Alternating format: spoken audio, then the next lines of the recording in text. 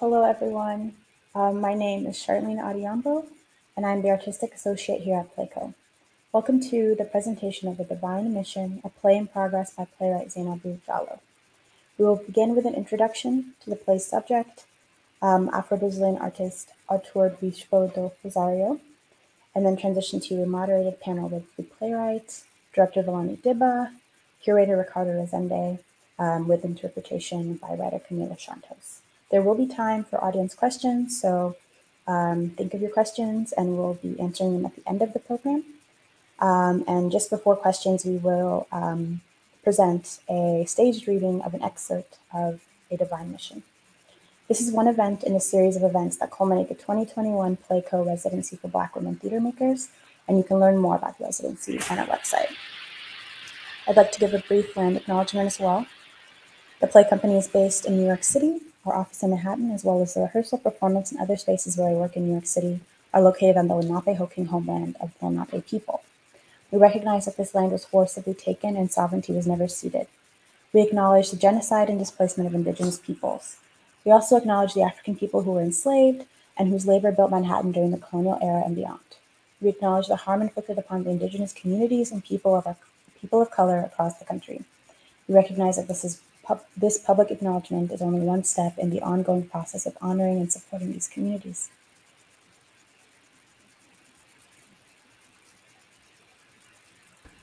One day, I just appeared. That was the response Arthur Bispo gave when asked about his biography while he was in the psychiatric hospital, Colônia Juliano Moreira, in Rio de Janeiro, an institution he remained in for 50 years of his life. It is a privilege to be working on a play based on the eclectic life of Arthur Bispo do Rosario, who was born in 1909 in Japaratuba, Sergipe, in the northeast of Brazil.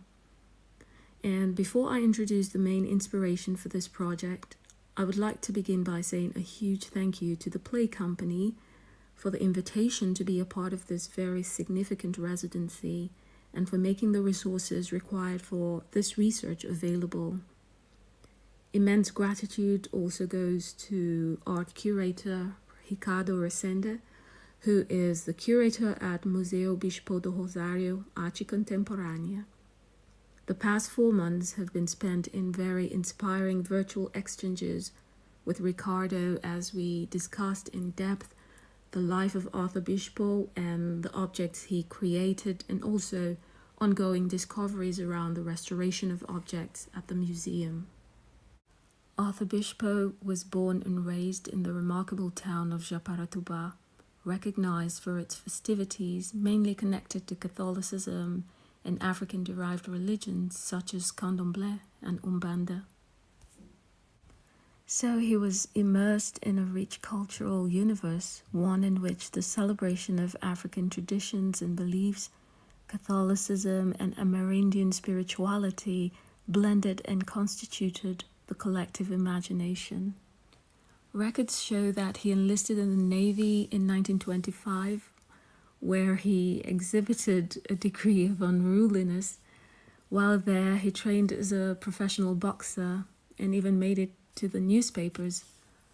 José Santa Rosa Lopes, an ex-Marine and an ex-boxer who fought around the same period, said he had heard stories about how Arthur Bispo was a bit crazy, brave, confident, a warrior-like boxer with a sturdy right hand and never ran away from a fight. He was known to be a fearless genius. Between 1933 and 1937, he worked in a tram operating company called Light in the city of Rio de Janeiro. There, he suffered an accident in which his foot was crushed, and this incident put a spanner in the wheel of his boxing career.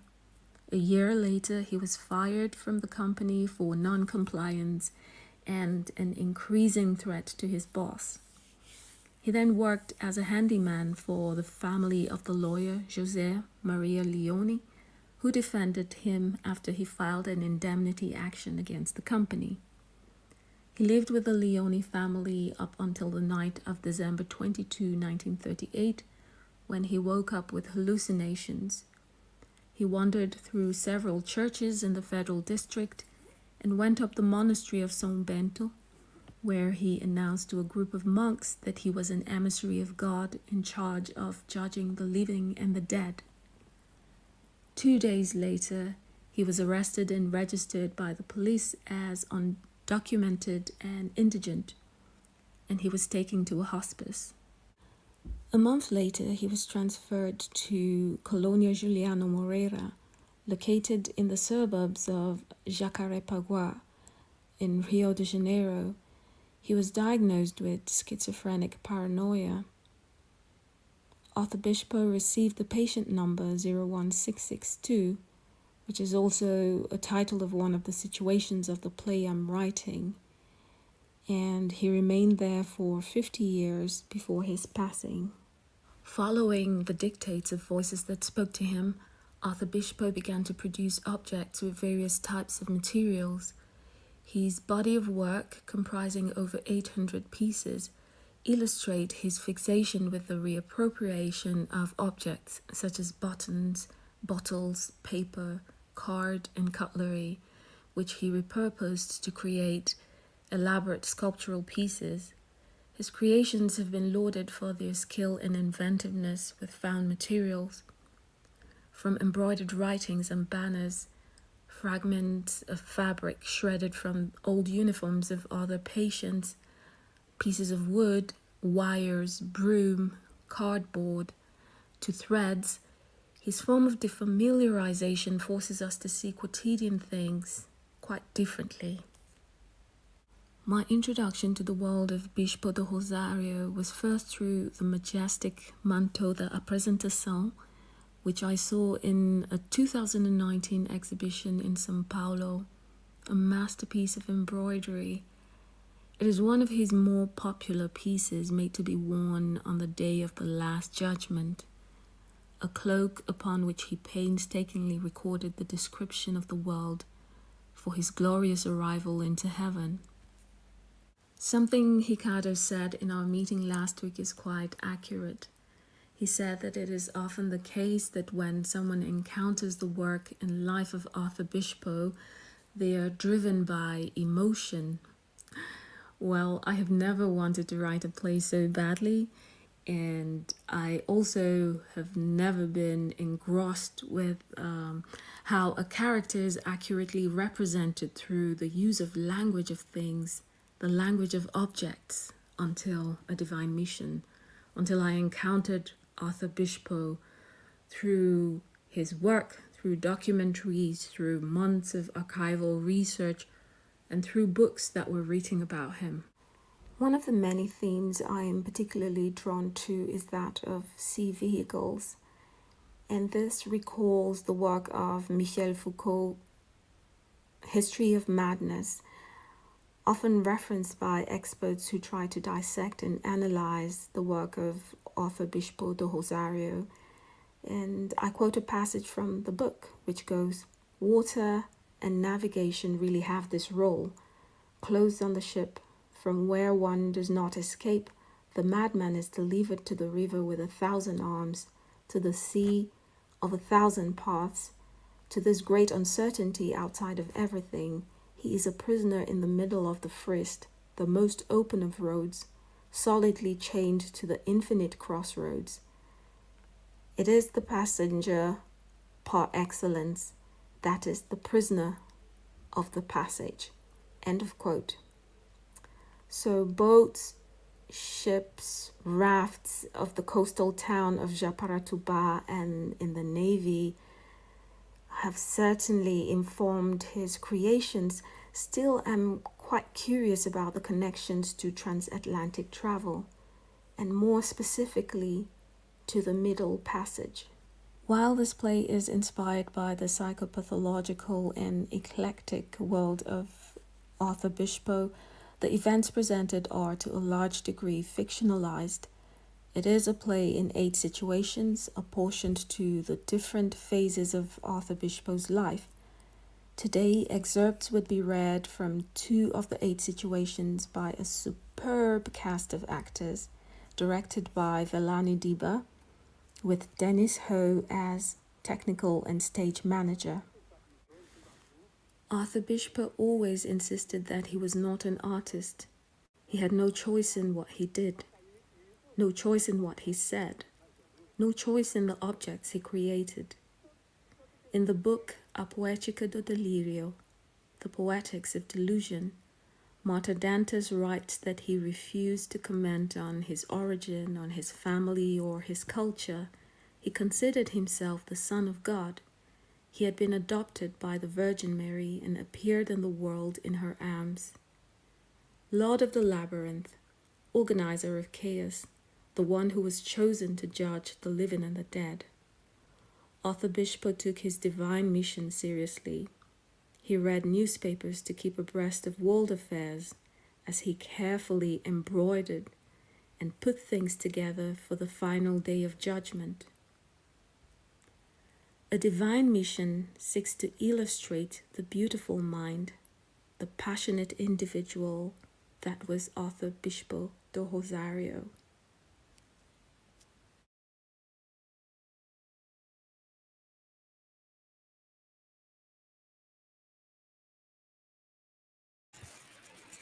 Thank you so much, Zainabi, for introducing Arthur to everybody. And now I have the honor of introducing you, as well as the rest of the panelists. So, Zainabi, Jallo's academic and creative work have been conveyed through fellowships at the Sundance Theater Institute, the Institute for World Literature, Harvard University, the Mellon School of Theater and Performance at Harvard, Institute for Cultural Diplomacy in Berlin, Residence Theater Munich, Chateau de Lavigny, and House of Writers in Switzerland. Zainabi's award-winning plays include Onions Make Us Cry, White Elephants, and Holy Night. Velani Dibba is a director and multidisciplinary artist of Polynesian West African descent. Her work focuses on the collision of different cultures through design-focused and ensemble-driven work. Her work has been presented at the World Theater Congress, the Edinburgh Fringe, the New Ohio Theater, and reviewed by the New York Times, Vulture, and the Scotsman. Velani is an inaugural fellow at the Laboratory for Global Performance and Politics and a former Global Cultural Fellow at the University of Edinburgh. She holds a BSFS in International Relations from Georgetown University and an MFA in Directing from Columbia University. Ricardo Resende, do my best pronunciation, has a master's degree in art history at the Escola de Comunicações e Artes at the University of Sao Paulo. He has been working in the past 25 years as curator in art institutions such as the Museo de Arte Contemporánea, the Universidad de Sao Paulo, at the Museo de Arte Moderna de Sao Paulo. Since 1996, he has been the curator and consultant on the Leo Nielsen project. And from March 2005 to March 2007, he was the director of the Museo de Arte Contemporánea de Centro Dragão do Mar de Arte e Cultura in Fortaleza. From 2009 to 2010, he was the director of Centro de Artes Visuais, the fund of the National Art Department of the Ministry of Culture in Rio. And from 2010 to 2014, he worked as the general director of the Centro Cultural Sao Paulo. And since 2014, he has been honored to be the curator for Museo Bispo de Rosario, Arte Contemporânea. And last but not least, Camila Santos is a fiction writer from Brazil who has been living in New York City since 2004. Her work has appeared or is upcoming in Literary, Columbia Journal, the New York Times, and elsewhere. Her work in Portuguese can be found in Rito Manifesto and is forthcoming in Coletânea de Poesia, Mulherio das Letras, EUA. She holds an MFA in Creative Writing and Literary Translations from Queen's College, and in 2020, she was named a Center for Fiction Emerging Writer Fellow. She's currently working on her first novel and a collection of short stories. And today she will be interpreting for Ricardo. All right. Hello everyone. I hope I did you all justice. I'm so excited to have you all talking. Even though I have questions prepared, do feel free to jump in and out because this is your conversation. So let's begin with performative historiography. So performance artist Eleonora Fabio, in direct reference to Bispo de Rosario, refers to a specific kind of performative historiography, one that is traversed by past, present, and future, by the individual, collective, imaginary, and sensorial marks, by a body that actualizes these dimensions through its movements and gestures. Bispo himself could be considered a performer from how he carried himself and in the apparel he wore and his use of language. Do any of you feel that there's a way we can use this kind of performance to understand the different pasts he represents?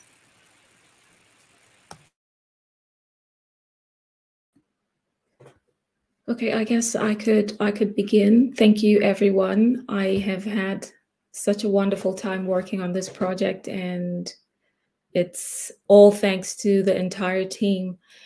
This is a question I've always, tried to dissect with Ricardo, because Bispo himself was someone who had a lot of self-awareness. So the way he carried himself too was in a way that seemed majestic, or some kind of royalty. From how he spoke, it seemed like it was all a performance. And we talked about this last week, Ricardo, like he was quite intentional, was quite deliberate about it. Almost seemed like a performance from all the documentaries and interviews I have seen of him, and even images. He seemed very deliberate about every single step he took, every word he spoke. So for me, it seemed like it was some kind of performance. And with the utterances, you could relate them to different pasts, because he is a character that has many lives. Many phases of his life have been really eventful on their own, in a way that it seemed like it was just many men in one man, so to speak. So maybe I throw the ball to you, Ricardo. I'm sorry, and there was some delay on your speech, Zainabu, and I was out of the video. You made a question for me, yes. This is, no? Oh yeah, I was just telling them about, okay, yeah, what we discussed last week regarding his performance. Yes, the first question. Well, let's go and start the translation. No, okay? Yes. Sim. Ok. Em 22 de dezembro de 1938, à meia-noite, Arthur Bispo do Rosário teve uma visão em que 7 anjos anunciavam sua missão espiritual. On the 22nd of December of 1938 at midnight, Arthur Bispo do Rosário had a vision in which 7 angels announced his spiritual journey. Like a performance, ele deixou a casa onde residia, né, e trabalhava junto à família Leone no bairro de Botafogo, na cidade do Rio de Janeiro, e partiu em peregrinação até o mosteiro de São Bento, no centro da cidade. He left the house where he lived and worked for the Leone family in the district, in the neighborhood of Botafogo in Rio de Janeiro, and he left on a pilgrimage to the monastery of São Bento in the city center para se apresentar aos frades como aquele que veio julgar os vivos e os mortos. Sua via crucis durou 2 dias. To present or to introduce himself to the friars as the one who came to judge the living and the dead.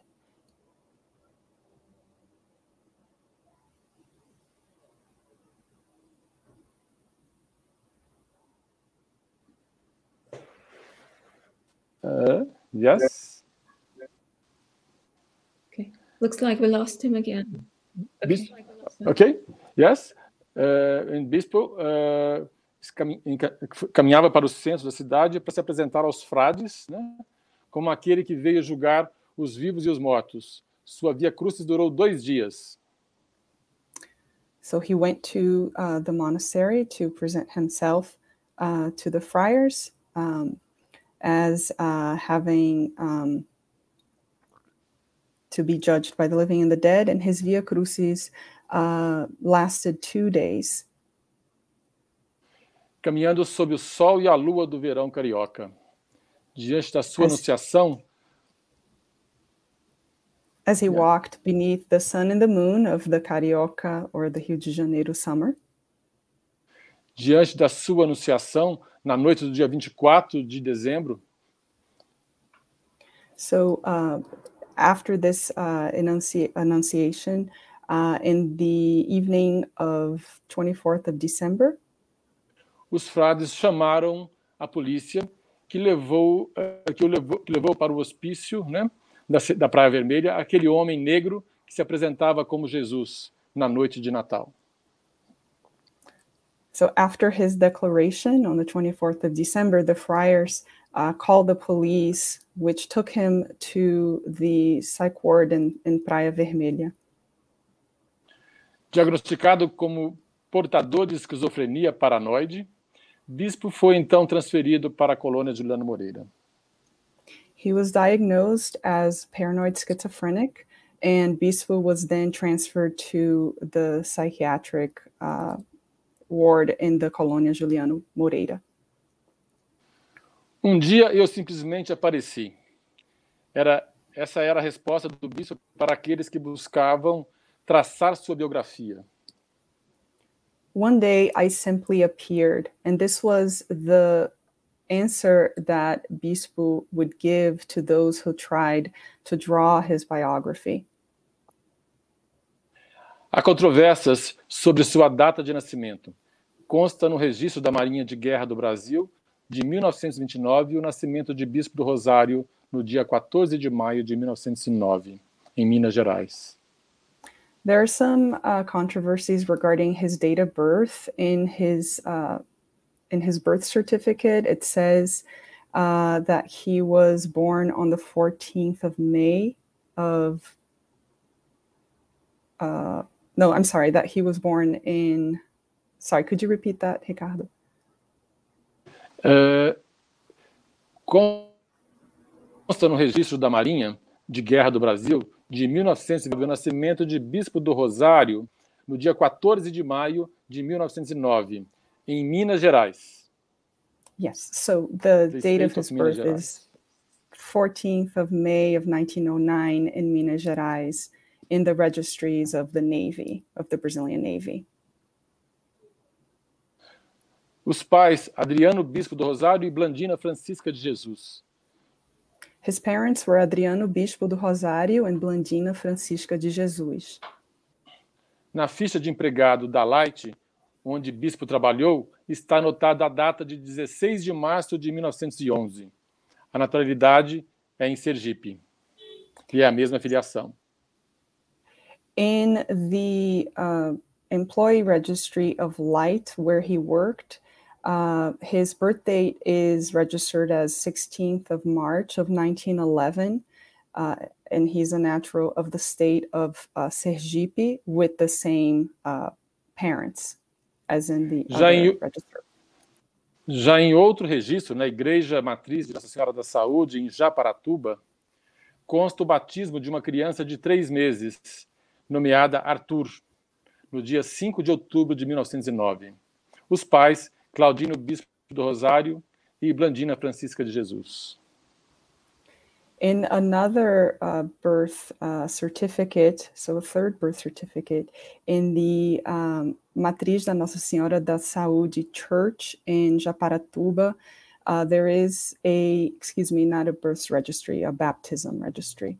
There is a baptism registry for a child of 3 months named Arthur on the 5th of April of 1909. The parents, Claudino Bispo do Rosário and Blandina Francisca de Jesus.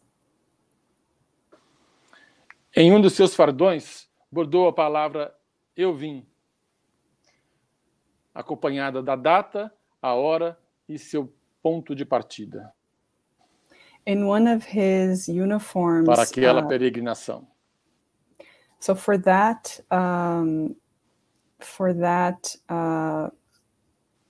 pilgrimage, in one of his uniforms, he weaved the words "I came," which also had the date, the time, and the point of leaving.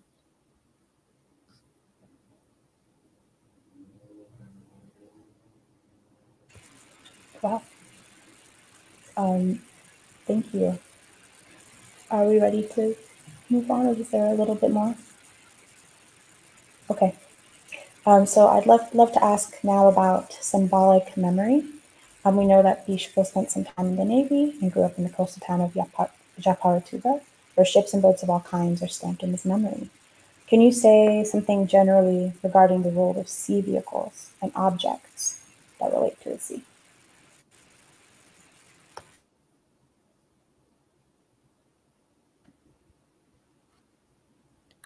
Velani, would you like to respond to that bit? Yeah, absolutely. Okay. So we know that Bispo was a sailor, or he was in the Navy earlier on in his life, and later on, a lot of his artwork features really meticulously sewn or drawn or models of ships, sea vehicles, and you'll see coming up soon in the wonderful script that Zainabu has written that there are a lot of references to these ships. And so in the piece that you're about to hear, there's a wonderful connection between an awareness of those who have lived before him in Brazil, specifically those who came over on the Middle Passage, and the ships and vehicles that he documented in his artwork. So, you know, you can see at the museum all of these things that he's created, and we can presume that a lot of, correct me if I'm wrong, Zainabu, but we can presume that a lot of his intricate knowledge of how these vehicles were made and the detail in these art pieces can also be attributed to his time in the Navy. We've spoken a little bit about amongst the cast about you know, where his sort of artistry potentially came from. And I personally think it's really interesting that a lot of people who have backgrounds in the Navy from the mid-20th century actually have a lot of artistic leanings as well, because there's a lot of overlap between the naval community and the artistic community, given that sailors in the Navy often worked with ropes. They worked with, you know, sort of building their own things, sewing their own things while they were out at sea. So there's sort of really a lot of interesting correlations between the different parts of his life and the lives of those that he purported to document in his artwork later on. Yeah, and we also know that the town of the city of Japarituba is on the coastline, and the past 2 months we actually had to look through different festivities of the town of Japarituba, which included something Ricardo introduced us to, which was the festival of the Cheganças, which were naval officers who would return from a voyage and be celebrated in a Catholic church with all sorts of pomp and pageantry.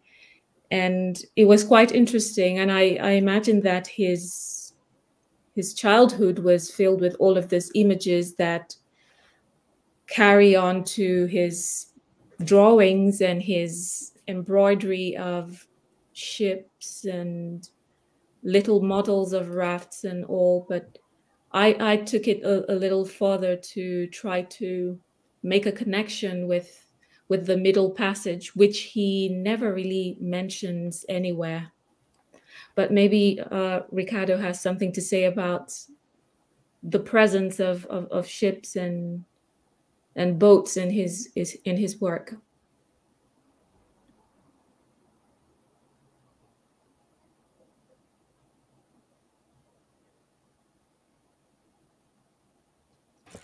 It seems we lost Ricardo.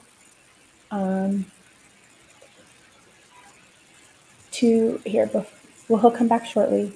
But I think you've already kind of been bringing up like this question of African ancestry through your interest in the Middle Passage. So you could definitely talk about that in relation to boats. And I know that in Bispo's work, there's a strong Catholic presence, and he seems to be very deeply connected in a way to ancestrality. We could talk about the map of Africa and the costume of Eshu. Oh my God. Hi, Ricardo. So sorry. Let me change. I'm going to change here my... Okay.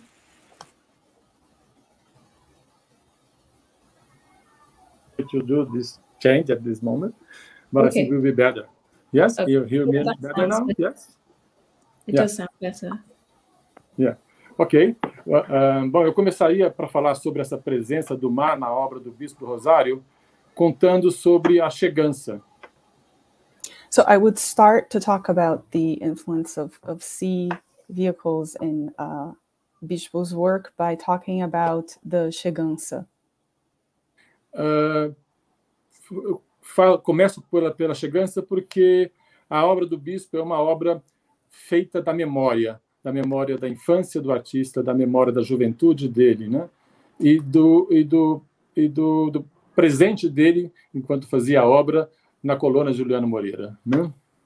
So I start with the chegança because a lot of Bispo's work has to do with memory, with childhood memory, and also with the present memory of his lived experiences in the colônia.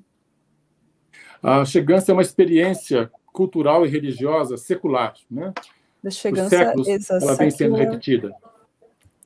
The chegança is a secular and religious experience that has happened throughout centuries.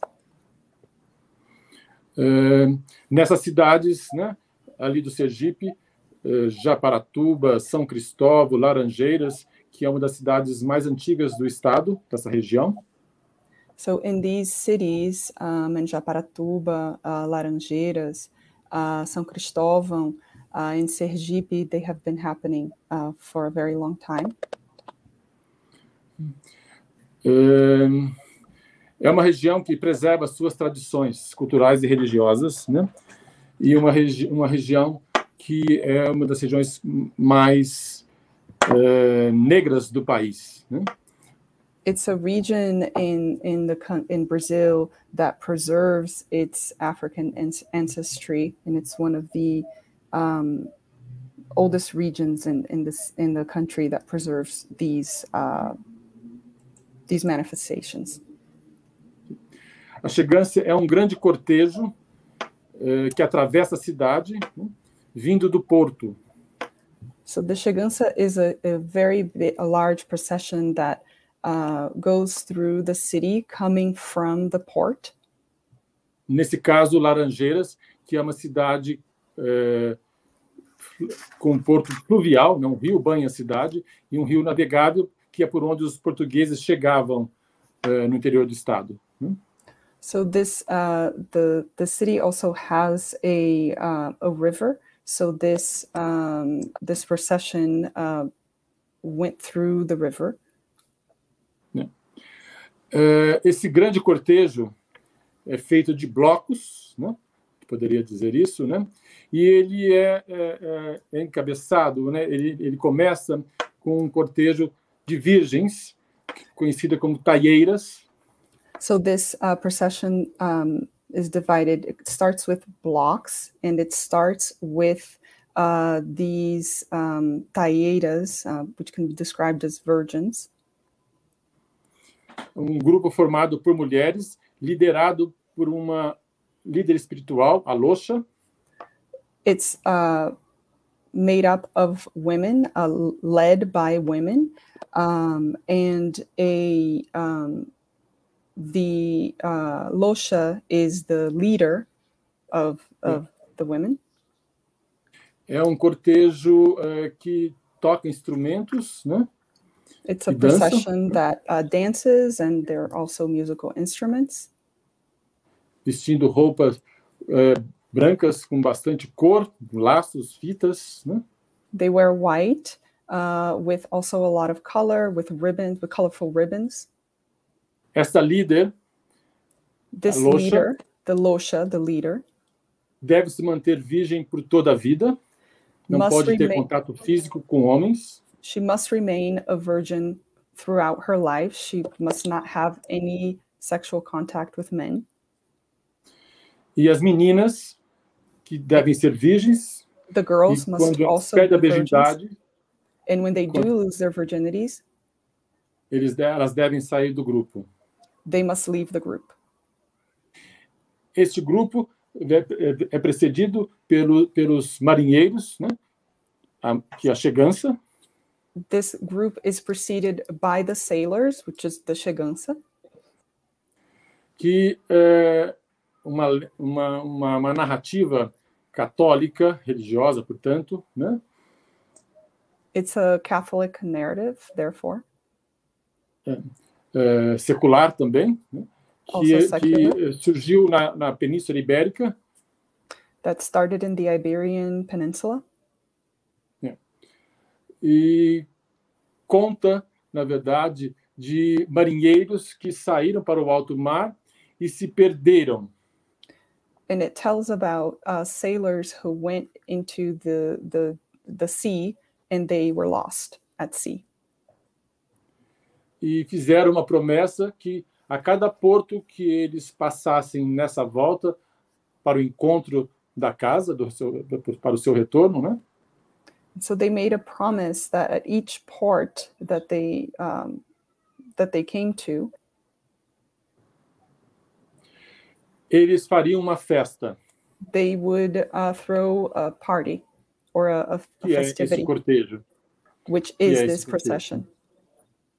Esse cortejo, né, essa grande procissão, this great procession, vai em direção à igreja do Nossa Senhora do Rosário, à igreja dos negros. It goes to the Nossa Senhora do Rosário Church, which is the Afro-Brazilian church. E essa igreja fica numa colina sobre um morro, né? This church is on top of a hill.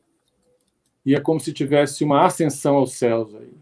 And it's as if it's going straight to the heavens.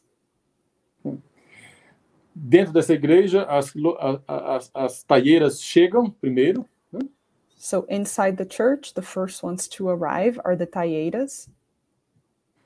E são coroadas ali as rainhas, né? They are crowned as queens.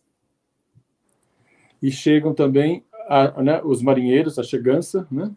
And then the sailors arrive, or the chegança. The sailors are called the chegança. E ali eles fazem uma encenação com cânticos e danças. And then there is almost as if it's a performance of singing and dancing. E o movimento que eles fazem é como se fosse o movimento das ondas do mar. And the movements of this dance, it's as if it's the waves and the cadence of the waves. Depois, ao término dessa apresentação, eles retornam sempre de frente para o altar. So after this dance, this presentation, eles alternam? Eles retornam sempre olhando para o altar, nunca dando as costas. They go back, but always facing, they leave the church, but always facing the altar, never giving their back to the church or to the altar. O cortejo volta para o centro da cidade e no entorno da matriz. And so the procession goes back to the city center and at the church. E ali acontece uma série de encenações de lutas entre os mouros e os católicos, né? And then there are a series of fights that are performed to represent the fights between the Catholics and the Moors. E a gente pode observar também ali nessas manifestações culturais religiosas, né? We can also observe that in these cultural and religious manifestations, as raízes do carnaval que a gente vê nas grandes cidades brasileiras, The roots of carnaval that are seen all over the big cities in Brazil. Em uma cidade específica, em São Cristóvão, que era a antiga capital do Sergipe. in a specific city, São Cristóvão, which used to be the capital of the state of Sergipe.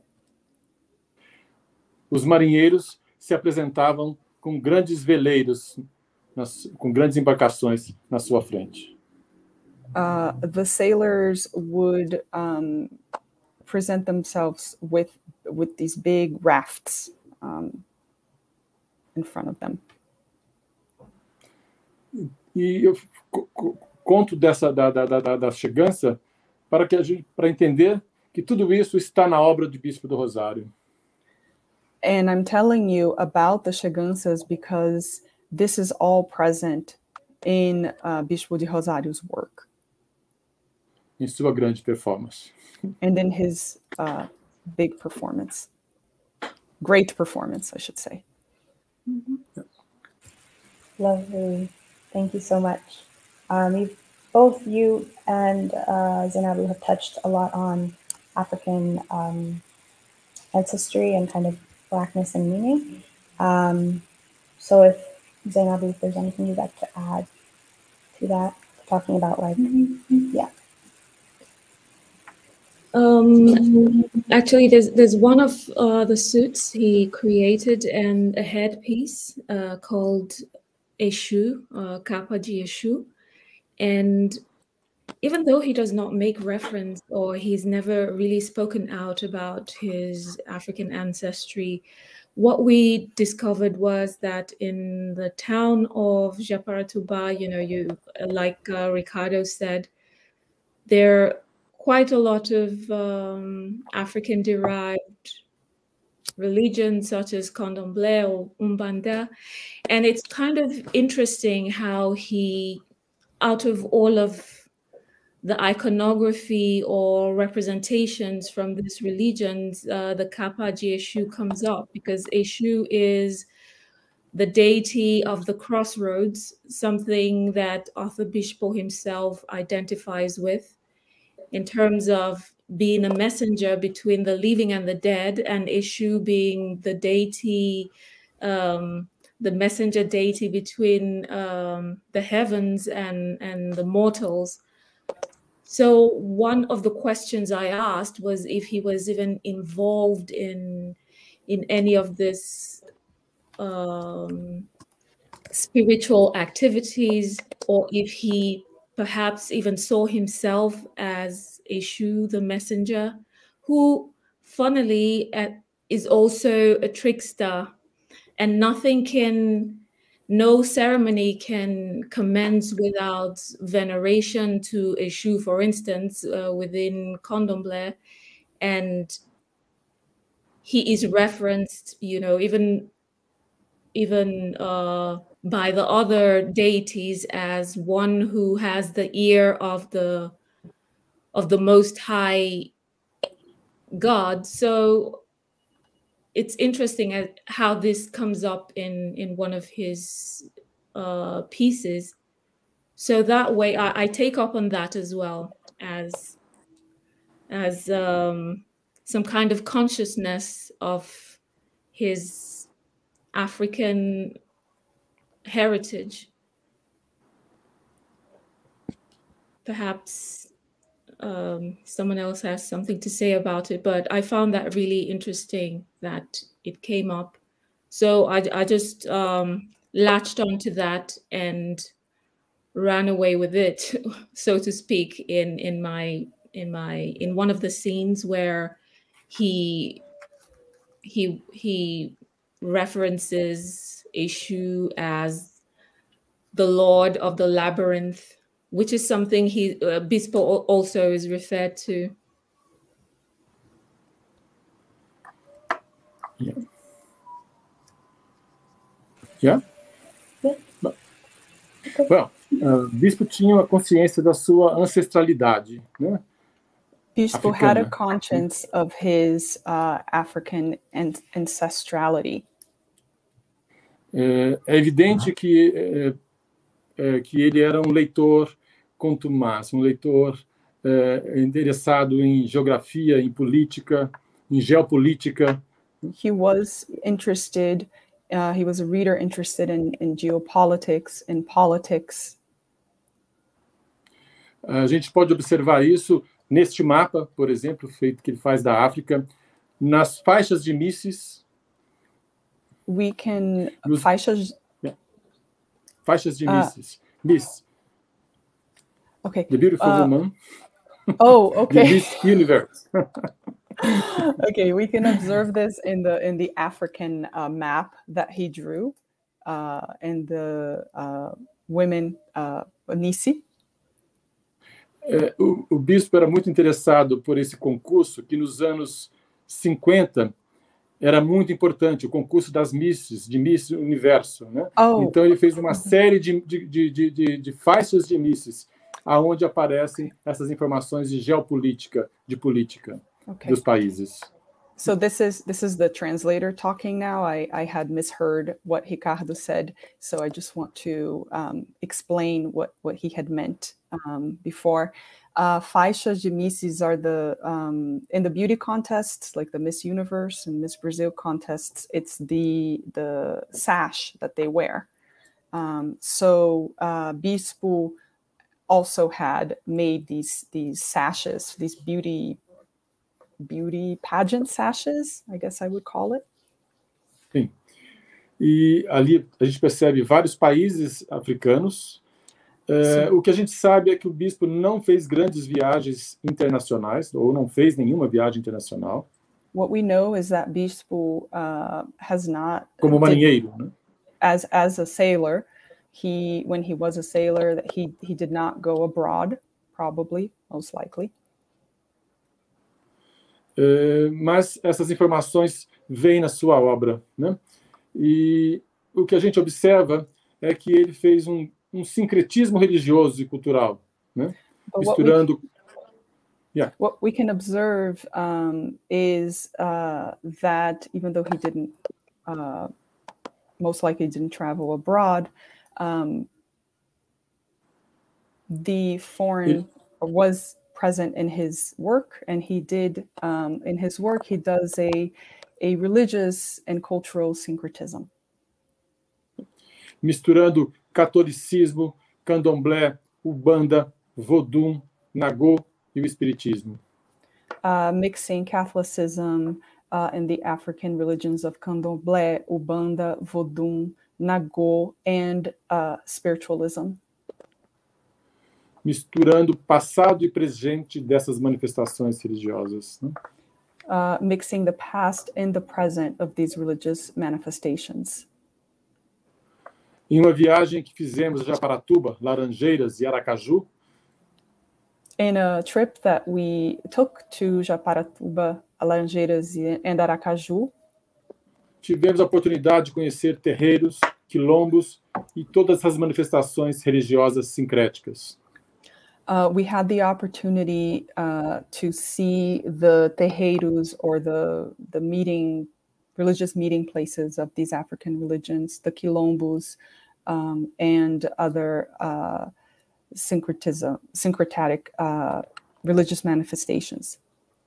E em meio a uma paisagem agrária que predominava as plantações de cana-de-açúcar. And in the midst of a very rural environment, the sugarcane plantations are the prevalent ones in that scenery. Exato. Esse é o ambiente onde nasceu e cresceu o bispo, né? A sua infância passada em Japaratuba, né, deve ter sido passada nesses quilombos, né, que a gente encontrou ali. So that is the ambience, that is the place where he lived, or he was born and he grew up. Most likely his childhood and early years, adolescence, were probably spent in these quilombos, or in one of the quilombos in Japaratuba. E a gente pode observar esses objetos, essas peças, essas coisas do mundo, como a gente observou esta peça que é um moedor de cana. É o que ele traz na obra dele, são as suas memórias da infância, né? And we can observe these things in his work, such as the sugarcane mills. So the things that he lived in his youth are present in his works. E com relação às igrejas, com as matrizes religiosas africanas, and candomblé, regarding the African religions such as candomblé, como a Zainabu já falou um pouco, as Zainabu has already touched upon, no candomblé, o Exu, né, se apresenta como um mensageiro de Deus, né? In candomblé, Exu, the deity Exu, presents as a messenger of God. Como Exu na Ubanda, bispo vai ficar entre os vivos e os mortos. Like Exu in Ubanda, Bispo is going to remain between the living and the dead. Como missão entre os vivos e os mortos, vai listar os seus nomes. And in this mission between the living and the dead, he will list their names.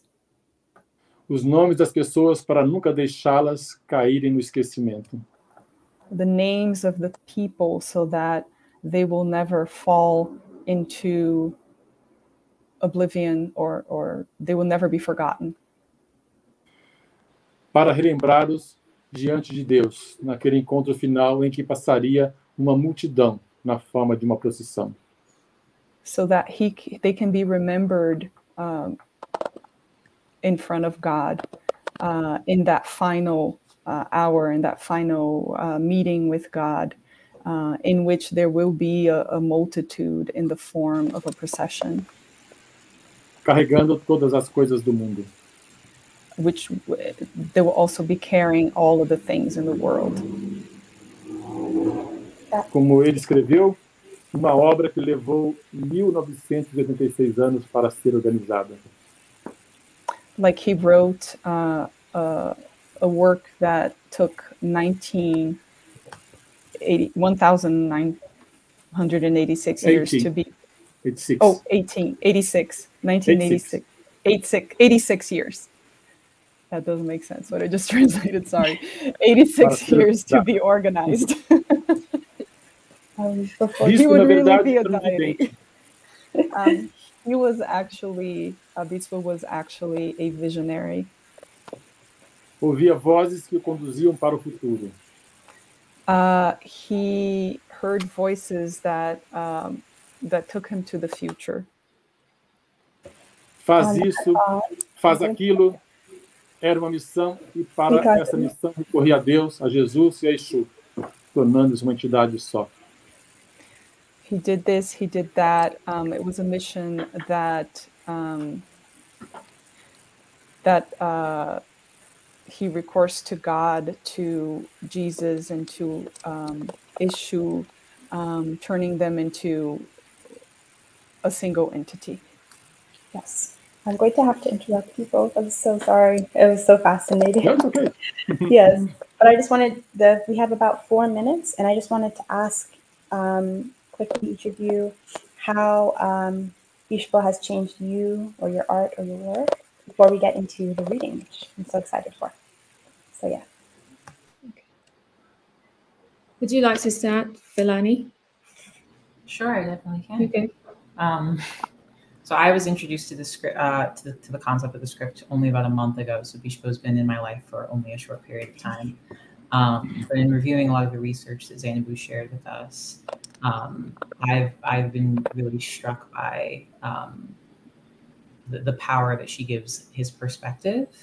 A lot of, there's a lot of focus on his mental health diagnosis, but what I think is really powerful about the script that she's written is that it focuses on the way the world looked from his point of view. And it's a beautiful, beautiful perspective. So, I've been really struck this past month by the dedication that it takes to, and the passion it takes to go through life on a journey or on a mission that those around you may not know about or be privy to. And you know, seeing all the things that he was able to create has just made me think a lot about, you know, the perspectives of those that we embody in the work that we create ourselves as artists. So that's been a really exciting thing to sort of dive into throughout rehearsals. And for me, I'd say there's just so much to learn from the life of Bispo as well. I mean, I always would keep asking the question, like, how does he know the things he knows? You know, he had this wealth of knowledge where at some point he even made an analogy of Russia invading Afghanistan as in describing how he felt invaded as well. He read the newspapers quite often, and so he was well aware of what was going on globally in the world. And also, I work with material culture on a daily as my regular job. So dealing with objects is another thing. I mean, he gives us very interesting ways of seeing everyday objects as being polyvocal, as being heuristic entities. You know, a pen is not just a pen anymore once it's defamiliarized or put into some other context. So in that way, it's I've learned a lot from him in repurposing objects and making meanings out of them. Also, he was quite meticulous, hardworking, quite determined, and passionate, sometimes very rarely compassionate as well. So these are desirable qualities, I believe, that one would want to have. So in that way, I mean, he's been quite an inspiration ever since I came in contact with him and his work, or his work, more or less, yeah, so to speak. So. Yeah, Ricardo, if you have something quick to share. Send the question. Because there was something here on my phone. I'm sorry. How has this show changed you? For me? Yeah. How the work changes my life? Yeah, this is the question. A primeira vez que eu tive contato com o Bispo do Rosário foi quando eu montava exposições no Museu de Arte Contemporânea da Universidade de São Paulo. First time I came in contact with Bispo de Rosario's work was when I was at the Museu de Arte Contemporânea. Isso é 1990, quando a exposição veio do Rio de Janeiro para São Paulo. This was in 1990 when the exhibition came from Rio de Janeiro to São Paulo. Eu fui responsável por abrir todas as caixas da obra do Bispo. I was the one responsible for opening all of the boxes that contained his works. E levá-las para a parede. and take them to the wall.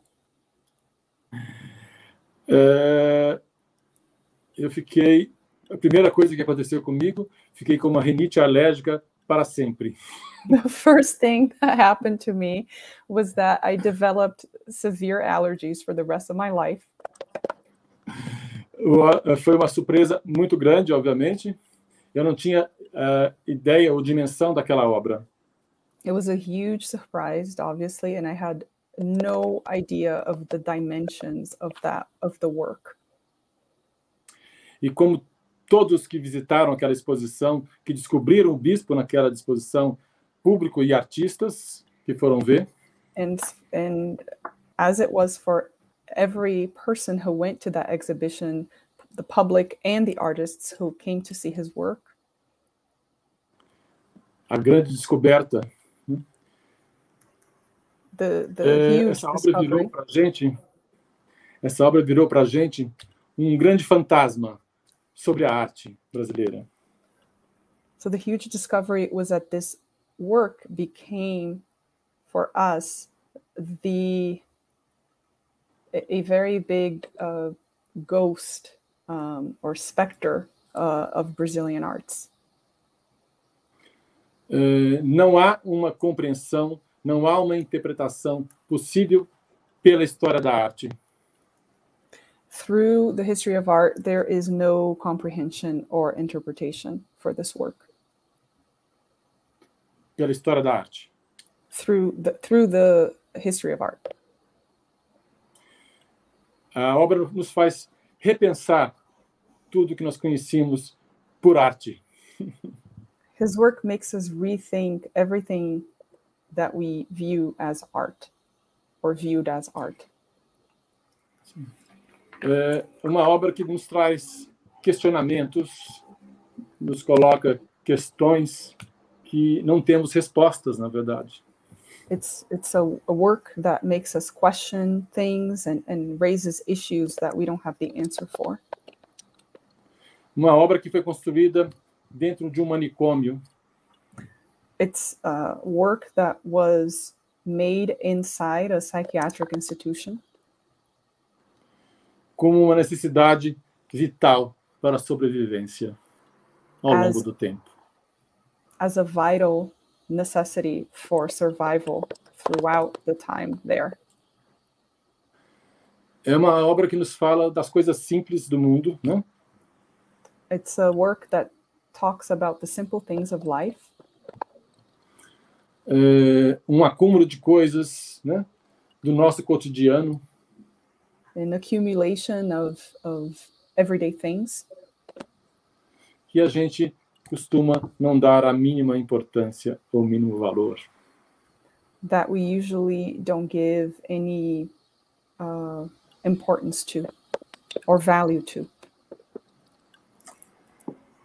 Essa obra tem uma função.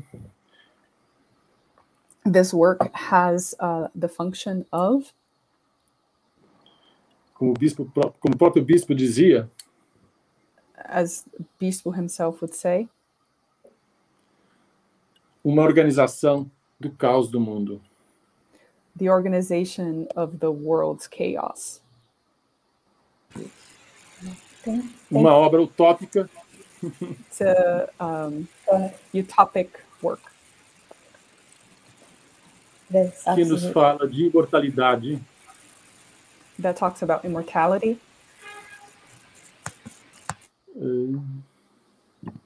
De vida. Life. De morte. Death. E, como poderia dizer? And how can I say? De insistência. Persistence. De preservar mundo ideal. To preserve an ideal world. Thank you. Keep going, Ricardo. Yeah, that was beautiful. And now we get to see the excerpt of A Divine Mission and see a little bit of Bispo.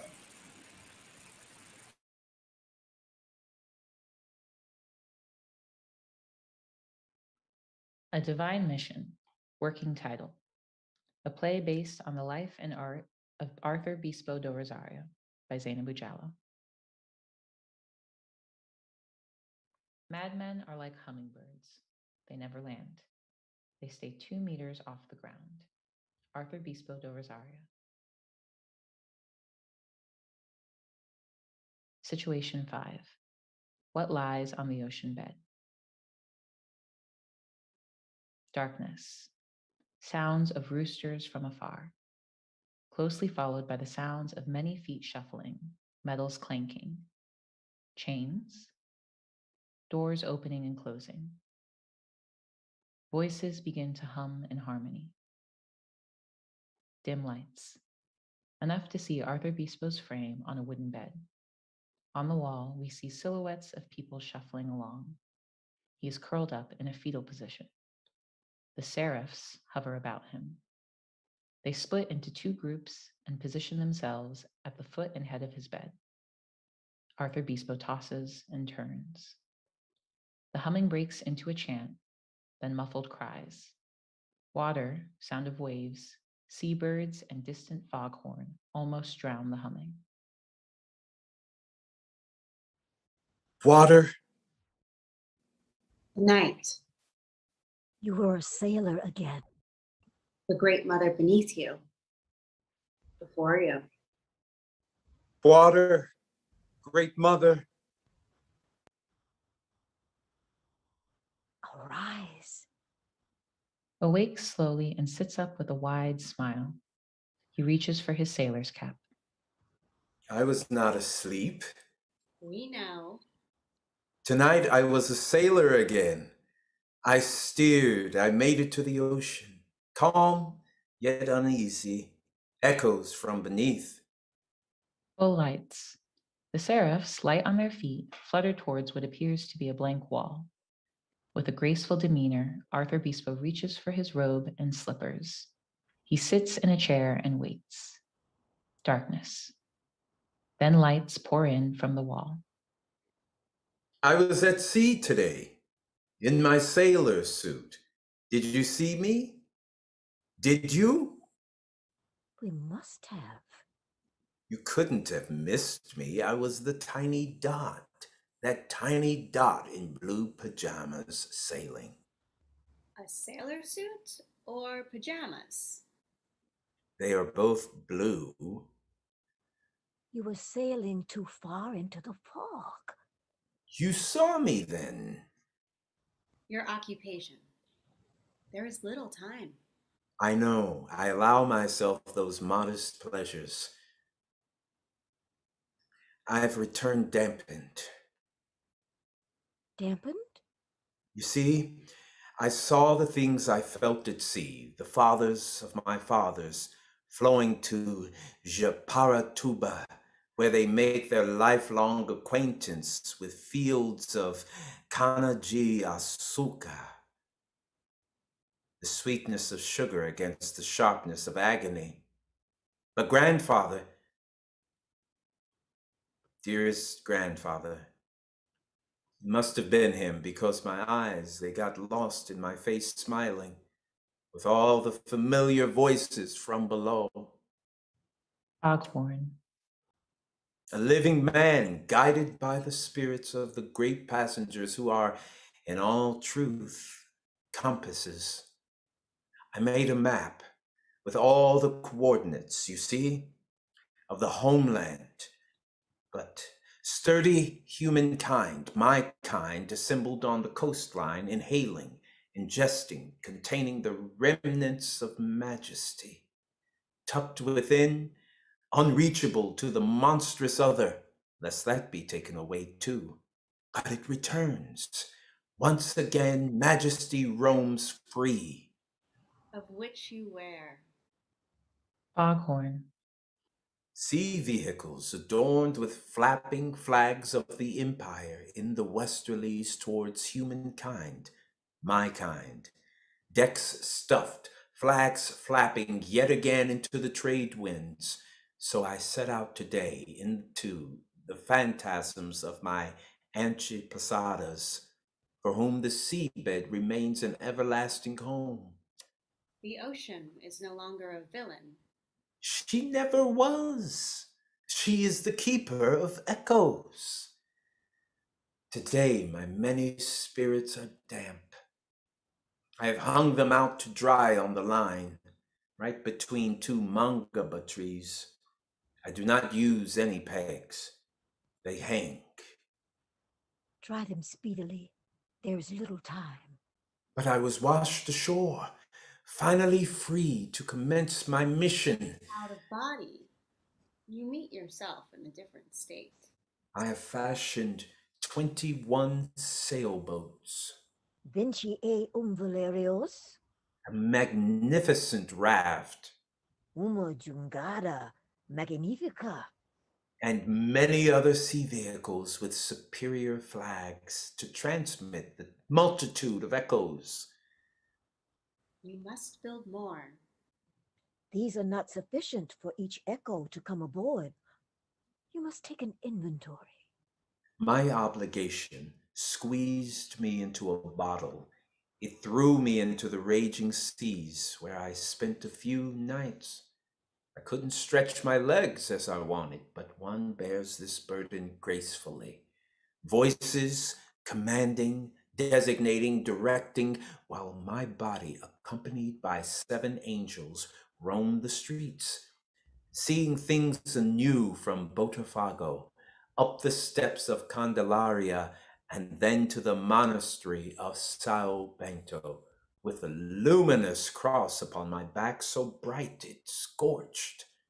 I came ashore to be delivered as the sanctified messenger. And the friars beheld you. They beheld me and my luminous cross, the one to judge the living and dead. And their eyes. Their eyes recognized the color of my aura. My work had begun, the beginning of seeing things with my new eyes and hearing distinct voices that were only distant celestial whispers of machines flying in the sky and echoes from those who were here before us. Situation 6. Dreaming dreams of dreams. Arthur Bispo sits in a spacious room before a chessboard he has just finished making. Other of his creations lie about the room tidily. We hear the mewing of a cat. Bispo de Rosario may move one square in any direction, but when he tries to move, things hinder him. What things? Things like you. Cat mews. Abstinence, dear cat, abstinence. Cat mews. Food is a hindrance, dear one. I have my coffee, but you loathe coffee. You are already strung on some high frequency, as it were. God knows what a few drops of coffee will do you, your cat brain. Go on to the eating room. Some scattered grains from unstable hands, shaken by madness, will be on the floor. Cat mews. Madness? Do you know madness? When my stomach stays empty, my faith is stronger, my strength is fortified. In that state, I represent things clearer. It is written. I have to represent existing things like a hungry cat and the woes of the world. That's it. We asked about madness. What madness? The kind that spills things on the floor. What about it? People have begun to invent things. Cat mews. Footsteps. Things you invent? The chessboard. I do not invent things. I represent them. Representing life while it's being lived. It is easier to store rings of smoke in my pockets. Traces, perhaps? In that moment you blink, it evaporates. So the faculty needs to be alert and organized, and before the storage fills up, I make something of it. But you are a demiurge, are you not? Yes, one who organizes all the mess. Sometimes, suddenly, the heavens speak fiercely at me in familiar phrases, allowing me the gift of molding, of bringing to birth. I become a god of diminutive, important things. You are a demiurge. You are. People have begun to invent things in order to make sense of human mysteries. But the mystery of the mind is a different kind.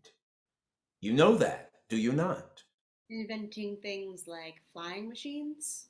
Submarines? Inventing things like psychiatrists. They are unhappy people. A hoarse voice is heard from the door. Madness is not happiness. Madness, no one understands. No one, I say. Madness is a sadness like any other, and you hide it. You hide it with a smile, I say. Doesn't mean that we are happy. Who let you out? Who let him out? Being mad is not a happy business. Pose apart. The day of truth we await. The judgment day. Now, go away. Get some sleep. It is very bad behavior to eavesdrop, to partake in a conversation you are not invited to. Before then, allow me light the right end of your cigarette. I do not smoke.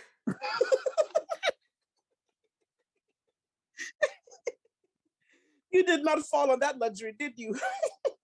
Oh, now allow me some peace.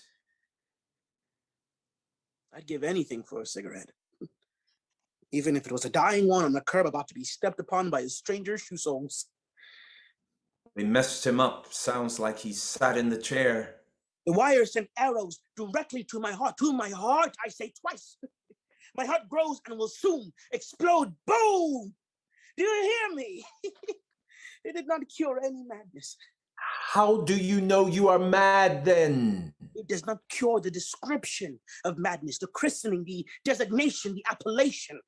I am here on a different kind of assignment. You must take your sadness and growing heart away. I could be happier. Never said I was sad. You go now. Go. I do not hear your feet taking you away. We hear the intruder walking away reluctantly. You wouldn't know me if you saw me.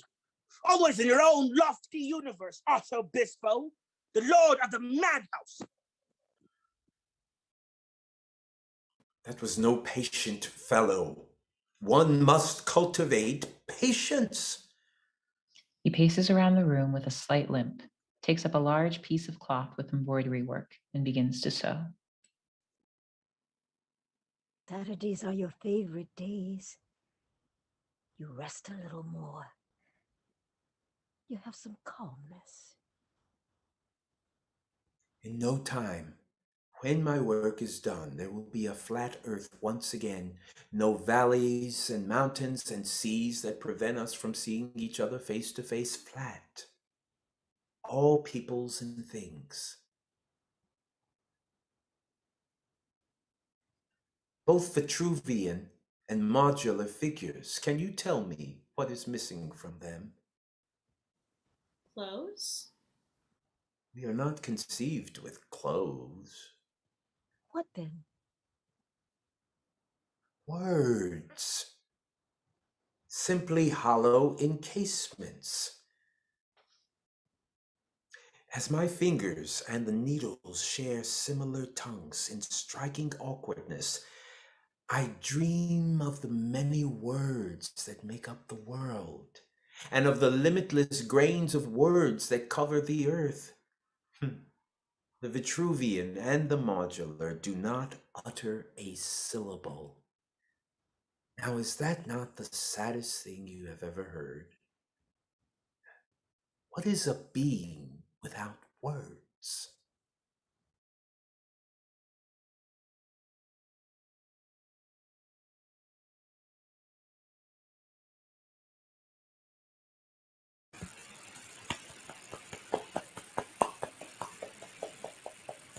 That was wonderful.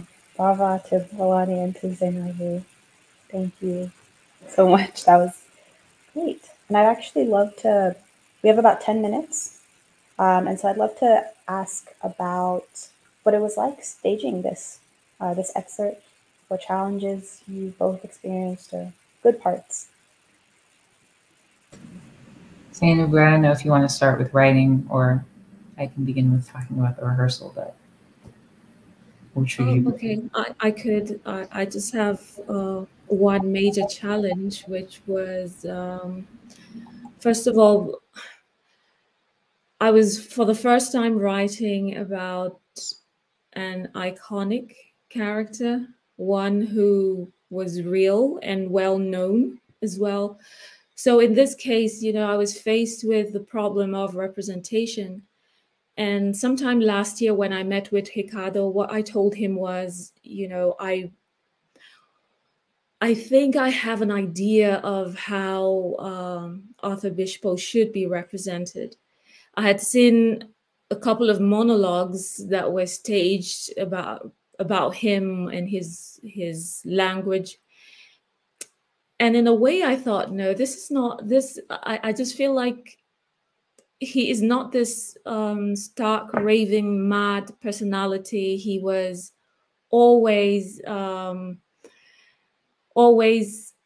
meticulous in the way he carried himself, the way he spoke with a lot of dignity, and that's what I would like to evoke with this character. So for me, it was the fact that this was a very popular, a known character, and iconic as well. So my representation of him was what I was preoccupied with. I couldn't get away with just anything. So the research took probably 80% of all the work that has been put into this, because I just really needed to know every single detail, if he had a limp, if he walked or not, and the kind of things he would say. So we went through a lot of transcriptions of documentaries or his interviews, just to know the poetics of his language, how his delivery was and all of that, and his vocabulary as well. So for me, that was the huge challenge, and I'm still not so confident about how the rest of the play would go, but it's something I'm extremely cautious of. And this is not something I worry about with my other plays. So that makes this exceptional in a way. Yeah, and just to add on to that, one of the great gifts in this script is that it doesn't lean into, like Zainabu said, the sort of stereotypical depictions of someone who's been diagnosed with schizophrenia, which I think is something that can be really easy to sort of use as a crutch when it comes to depicting someone who has such a who's so well known and is so strongly associated with that diagnosis. And this was less of a challenge and just more of a fun thing to explore. The first scene takes place, or both scenes actually take place in a conversation between Bispo and the Seraphs. And it's sort of wonderful to delve into his perspective. And if you can hear both sides of those conversations, it doesn't sound anything but sane. And so to sort of watch him juggle one of the things that's sort of great about the second scene is we get to watch him juggle having this conversation, but also having input from the more physical world, and watch him, struggle to sort of deal with both of those while maintaining on his mission. And so that's something that we spend a lot of time sort of fine tuning in rehearsal to make sure that, it's not the depiction of a man who is insane, and then, no one else, we see them from the outside. It's more the depiction of a man from his point of view, with us being privy to all of the things that he has to juggle at the same time. Thank you. Yeah. We are taking audience questions. We have time for about one. But if there are no questions, we can wrap up. I could say my thank yous. Okay. In case if anything comes in, I'll let you all know. But I would like to say thank you to everyone on this panel. Thank you, Camila. Thank you, Velani. Thank you, Zainabu. Thank you, Ricardo. It is so important that we spread the message of Bispo do Rosario and his messages and his art. And so this is just one way to do that. And I think people will really, really be affected in a good way.